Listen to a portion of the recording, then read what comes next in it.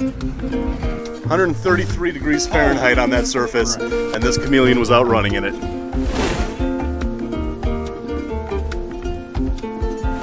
Welcome back, everyone. In episode 4 of the Madagascar expedition, you watched our team make our way up a mountain in Ranomafana in search of what is arguably one of the most cryptic and incredibly camouflaged animals on our planet. After descending all the way back down, it was time to recharge with a local lunch of zebu and rice. But wait, just when you thought the day was about to end, there is still so much herping to be done. And if you love frogs, you better stay tuned.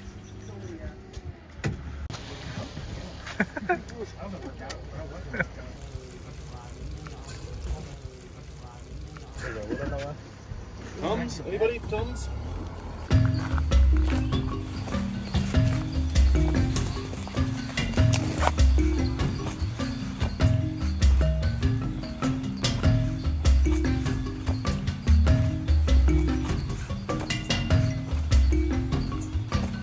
So Bill, Mike, what are we doing here, gentlemen? Well, we are slipping and sliding down into a ravine or something to try to look for mantellas. The Mantella baroni, or if I'm not mistaken, baroni, maybe? Yes.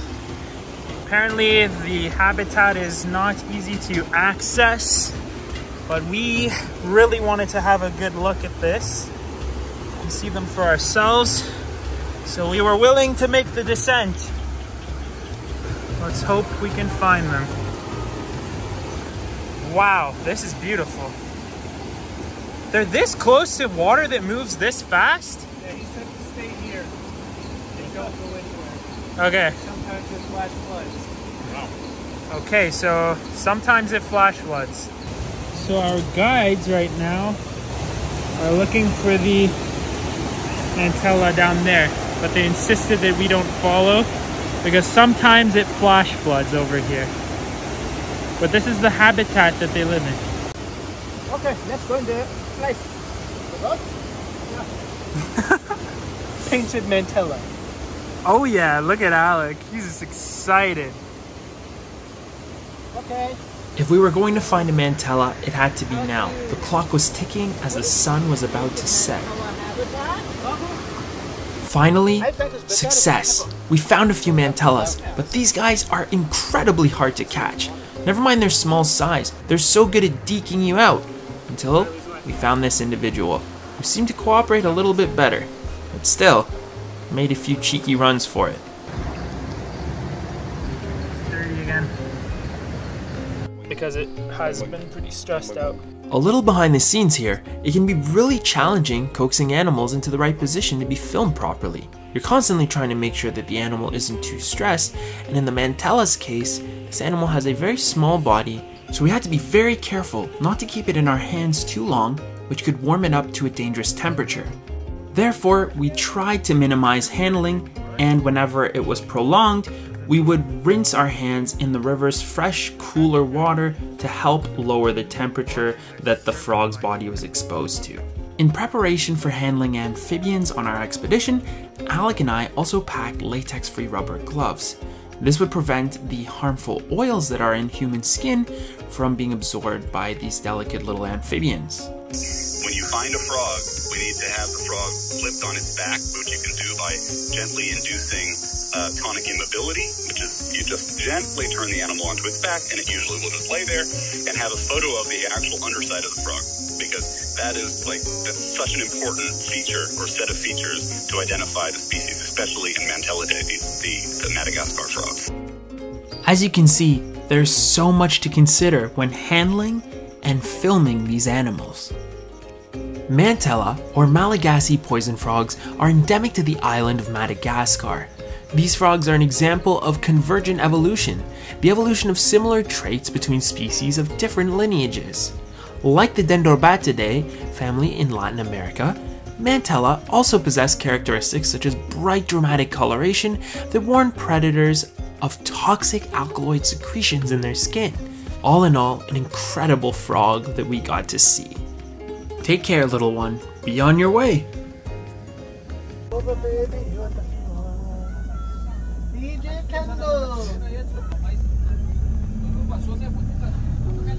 Okay everyone, we're out doing some nighttime herping again. This is our third night in Ranomafana. I'm joined here with Bill and the rest of our group. And this is a very interesting chameleon. Bill, remind me, this is a Furcifer Baltiatus. Baltiatus. Listen to what Bill has to share with you about why this is a very unique animal. This is a Furcifer, like the panther chameleon. And generally speaking, those furcifers like to be outside of the deep forest, generally speaking. And the kalumas, like the Parsons chameleon, like to be a little bit more in the deep forest. But this is a furcifer that acts like a kaluma. There's a couple of furcifers that do that. But you can just take a look at him and you might just assume he's kind of part of the Parsons genus, but he's not. He's related more to the panther chameleon than the Parsons. Mm-hmm. And what are some of the characteristics? Yeah, you've got some of these incredible rostral processes here at the end of his... Pretty long. Yeah, on the end of his snout. And look at that tail. One of the adaptations of these deep forest chameleons is they have these very long tails that allow them to navigate the trees and be able to hold on. And the reason why many people have never seen this or even heard about this is because it doesn't come into captivity. It doesn't come into the trade. And so if you want to see it, generally you have to go to Madagascar. Super, super interesting. Wow, we're very lucky we found this lizard. Thanks for sharing. This is a rare one. This is a great find. Thanks, Bill. Absolutely. Thank you. Searching further into the same tree we found the male animal in, we actually were able to observe a female two-banded chameleon. Again, so lucky to find both male and female representation of each species, but what a gorgeous animal. Check out those beautiful bluish markings. As the rain picked up, we were thinking about heading back, but we continued to look through trees with our headlamps. And good thing we did, because we stumbled across a beautiful Sanzinia madagascariensis, Madagascar tree boa. Again, I really wish these animals were more available in the Canadian hobby, or at all, to be honest. I don't think they are. They're just stunning snakes. We've seen more Sanzinia today than all of Canada has, as far as I know at least. But what a crazy thought. Further down the road, we shone a light into a jackfruit tree that had a large male Kaluma parsonia yellow lip individual. This guy was bigger than the ones we saw on our hike a few days ago. He was enormous. Take a look. Alex, what do you have there? Oh yeah.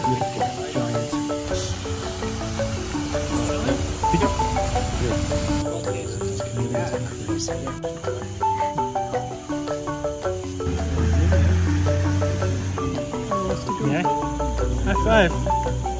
High five. This impressive chameleon was determined to make his way back into the tree he was sleeping in. And he was gonna do it any way possible, by climbing onto my head. Let me tell you, those nails really hold on tight, and they dig. It's not a very fun feeling. So we let him go back to sleep, and we did the same thing. We went back, because we have a long day ahead of us. The Madagascar expedition is brought to you by Exoterra. Make your reptiles feel at home. Whether it's beautifully designed terrariums for housing your animals, feeding and nutrition, products that nourish your pets and help them find their food easier, substrates and habitat decor that allow you to create the most beautiful naturalistic looking homes for your animals, heating, lighting, and more. Exoterra has a wide selection of innovative products that allow hobbyists to successfully keep their reptiles. Exoterra makes it possible to cater to almost any species from almost any specialized habitat. Thank you again to my friends at Exoterra for sponsoring the expedition of a lifetime. All right, Mike. We're about to depart for our next destination. Breakfast first. Yeah, making our way downtown, walking fast. Walking What's the next entirely straight down the mountain. And I'm homebound. You gotta see the view we're looking at though right now. Yeah. Look at that. Merci. Incredible. You got your pill? Yep. Thank you for reminding me. My malaria pill.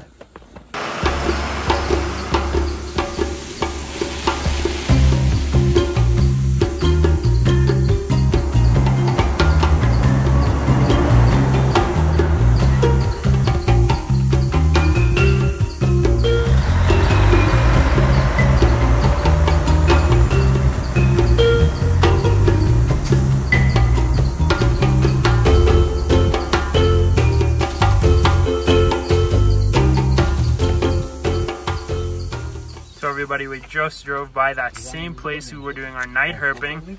That was that tree boa skin we found. Is it fresh? Or is it old? Or is it, can't you tell because it's been raining? I'm not sure. Because if that's fresh, I'm going cross country up there until I find it. And funny enough, the animal's in the same area here basking. We were driving by and noticed her. That is so cool.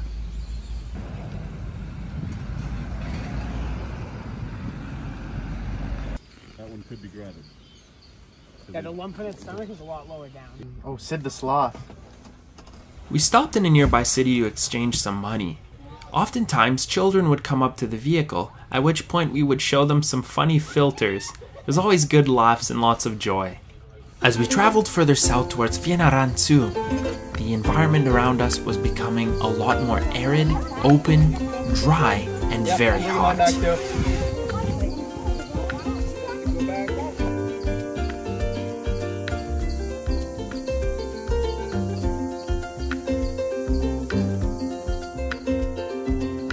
You see all those bodies of water down below? Those are all rice fields. That's a large rice plantation, and it illustrates just how important rice is as a stable food source for the Malagasy people.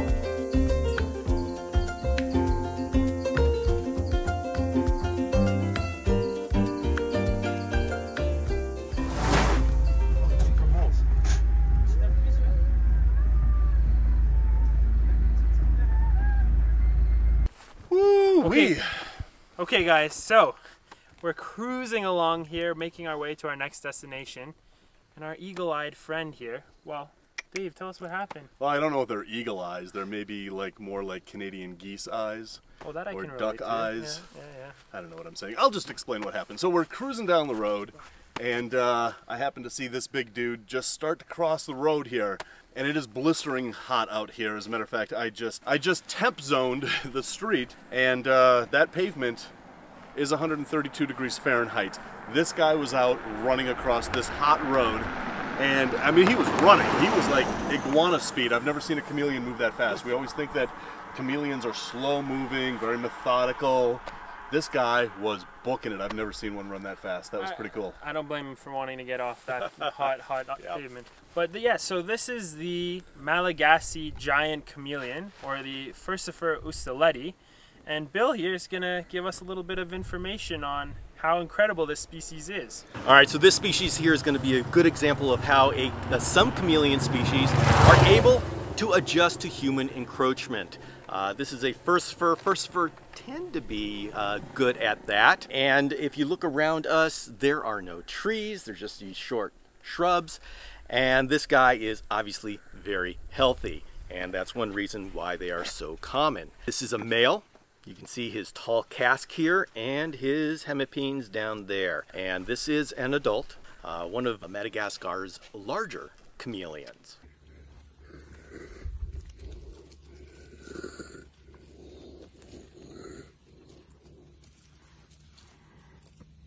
After several more hours of driving south, we finally got to Fianarantsoa. Nadine, how you doing? We're about to have a traditional Malagasy lunch. And after that, it's lemur time. That's lunch right there, okay? And this is the kitchen in here? Hello. How are you?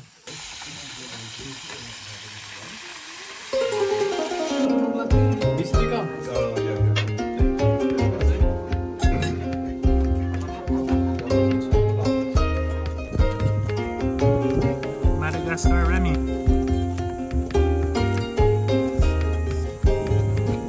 After eating a delicious meal, it's time to embark on a magnificent hike. Look at this view, everyone. It's truly something out of this world, and we're told that we're going to find several of our favorite target species. Adam here is very excited because this is one of his favorite reptiles he keeps at home. But that'll have to wait until next week's episode. Thank you all so much for watching.